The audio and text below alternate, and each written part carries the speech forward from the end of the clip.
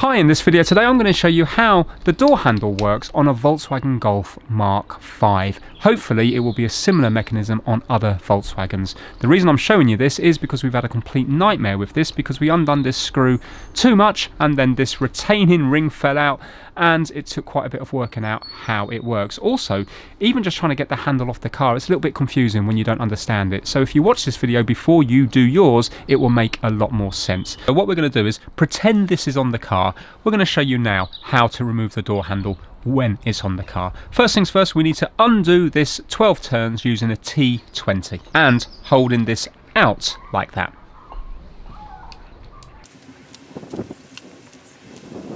There we go, so that is 12 revolutions. And you can see now that that is now locked into place and the barrel comes out. Now we're going to be removing, which isn't here, the little cord that comes through the car and clips onto here. You need to make a note of where that is. So you're just going to be getting a little pry tool, little screwdriver, and just popping that out, and then that will go backwards into the car. Now we need to remove the handle. So what we have to do is go back that way, and then pull out, and you can see now how easy that comes out. That will now allow you to remove the door skin by undoing the screw here, which is keeping the skin onto that bit there, and then you need to undo all the other bolts around the door skin. But that's it, that's how the handle works. Hopefully now that will make a lot more sense, and let's quickly put it back. So now when you put your door skin and stuff back on, you're going to be moving this into here like so, lining that up there, pushing it back towards the car, and now that's locked into place here. We need to put the door barrel back in like so, put that back in, make sure it's all lined up nicely, and now we need to do this up 12 revolutions.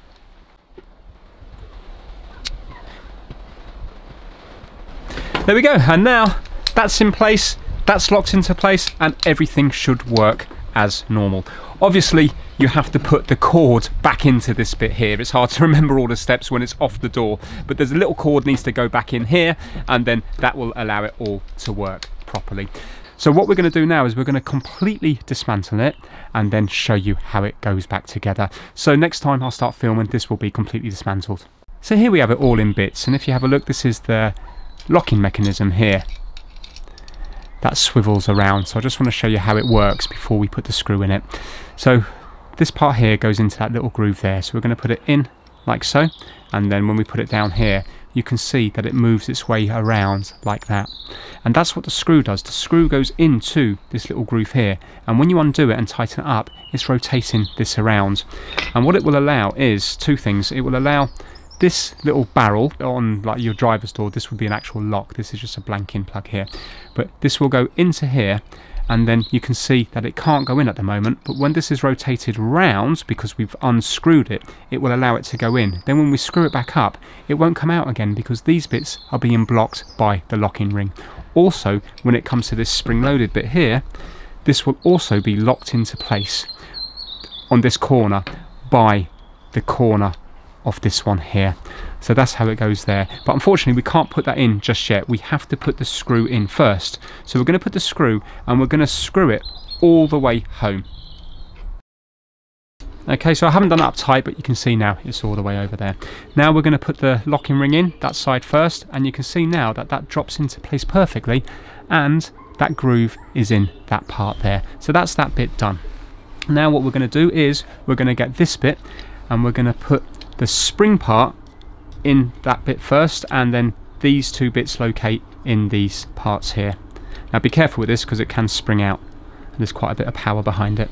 So that's it there now, in, and we're going to put it down there. Don't just rely on that little catch there because it's worn on this one, and that will fling straight out.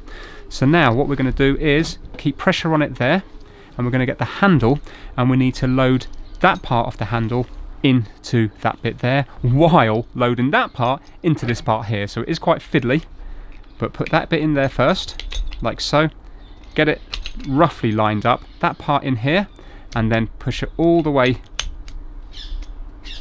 through and then into there like so. And now that part's in here, and you can see that the handle's gone into this part here.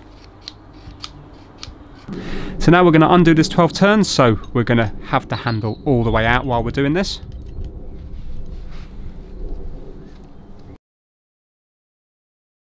And now that's gripped onto there, so it's not going anywhere. So now we can put the barrel back in, and now we can do this up 12 turns.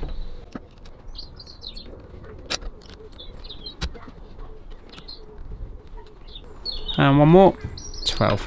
There we go, and now it's back together. You heard as I was doing that this clipped out because it's no longer gripping onto there. Hopefully now, if it's happened to you, you'll be able to understand how this locking ring works, how it goes back together, and if you watch this video before taking it apart, you'll have a better idea about how the mechanism works for taking the handle out, because when it's hidden by the door skin, you have to take this off before the door skin comes off. And it's quite hard because you can't see the mechanism. But now when you can see it out, it makes a lot more sense.